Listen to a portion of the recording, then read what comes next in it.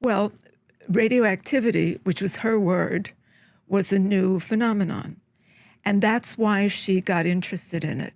So X-rays were discovered in 1895, and that was a huge interest. 1,000 papers on X-rays got That got the published first Nobel Prize in physics. Yes. Okay. Wilhelm Röntgen in 1900. That was Okay. the discovery of X-rays. What an unfortunate name, but What, Wilhelm? Wilhelm Röntgen. Röntgen. In fact, we're the only ones who call them X-rays. Everybody else calls them Röntgen Röntgen rays. rays, right? What? You didn't know that? No, I did Yeah, not. yeah. I'm sorry. We got your Roentgens back. And it appears that your wrist is fractured. Oh.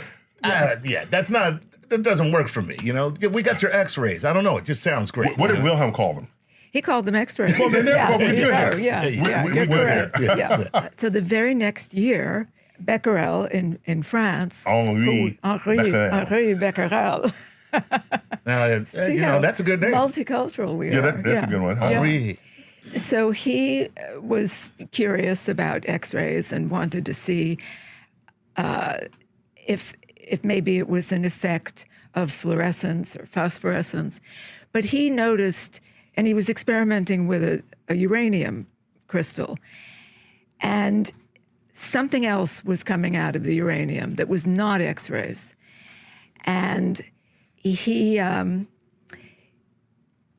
got very interested in that. He called them uranic rays.